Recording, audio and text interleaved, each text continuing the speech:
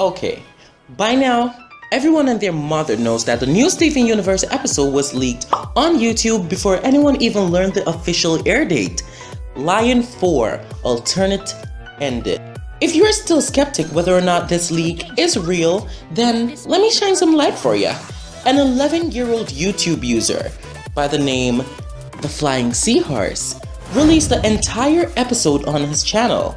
He used the camera to record his TV screen while the episode was playing, which made the quality not the best. However, it's good enough for you to see everything. But how did this youngling get his hands on this brand new episode?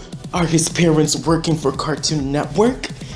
Did he totally hack Cartoon Network because he's a kid genius with spectacular hacking abilities? Well, thanks to the roundtable who got an exclusive interview from the man himself, we now know the truth. Seahorse, who rose to internet fame in the Steven Universe community, he went from 13 subscribers to over 400 subscribers in one night.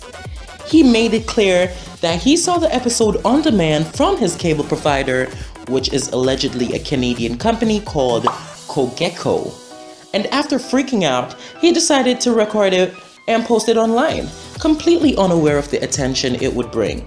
Even his brother was shocked, who just happens to be a charming young man. I'm so sorry, ladies and gents, but we did not get his relationship status for y'all. I'm so sorry. 11-year-old Seahorse made it clear that he was confused why so many people were mad at him when he did nothing wrong. Last night I was going to bed, I was watching TV, and then that episode Line 4 came up, and I'm like, wait, what? And then I just watched through it.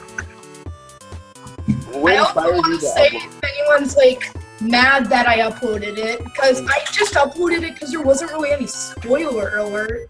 Yeah. That's really all.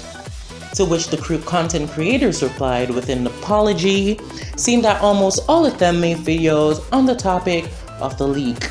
This confirms that the leak is in fact 100% real. Queen Rebecca to the Sugar tweeted this picture last night, which I want to believe is in response to the episode being leaked. I'm still a little confused though to how the cable company was able to get this episode and have it on demand when we still don't even know the freaking official air date when it will be on Cartoon Network. I would say because the episode is on demand, that means it will be airing soon on TV, but that logic will just be wrong because we all know that the Steven Bomb actually aired over like a month before it actually premiered on TV. So just because it's on demand or on the internet somewhere legally doesn't mean that it will be premiering on TV soon. Let me know in the comment section, did you watch the episode? Please don't leave any spoilers, just let us know if you watched it and if you actually liked the episode, if it was a good one, was it worth the leakage? Please let us know down below in the comment section. Drop a like on this video also and be sure to subscribe to Let's Talk Cartoons for more cartoon related and Steven Universe content. There will be no shout out in this video as it is just a quick update / news video. Thank you so much for watching.